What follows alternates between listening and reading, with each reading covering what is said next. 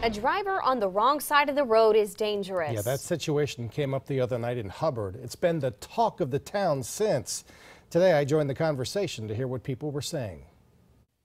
Does anything look out of the ordinary here? It's a truck, left of center, going the wrong direction. Oh, that's very crazy. It immediately caught the attention of Sergeant Haney, who was stationed along Main Street.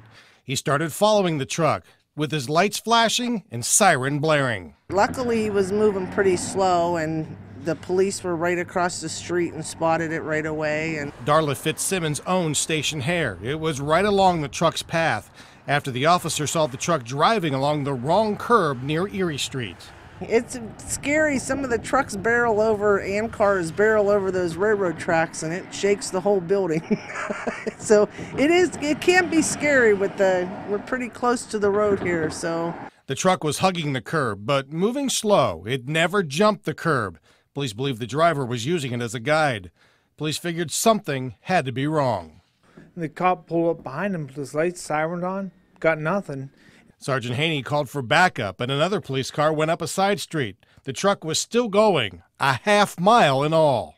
As far as he went, it looked like he made it almost to the center of town, going in the left, the wrong lane. So that's really weird.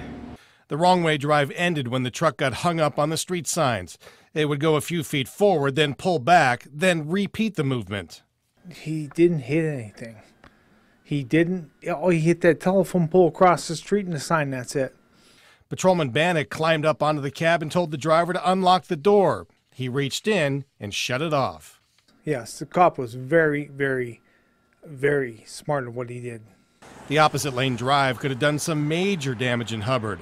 Main Street is 4 lanes wide, and the ride could have turned out different if the truck had been carrying speed. Oh my gosh, no, if he careened out of control, look out. He would have taken out several blocks along here. Because in the truck, oh. That could have been disastrous. So, yeah, hoorah to Hubbard. By the way, the truck driver was taken to the hospital, but federal privacy rules prevent us from getting an update on his condition.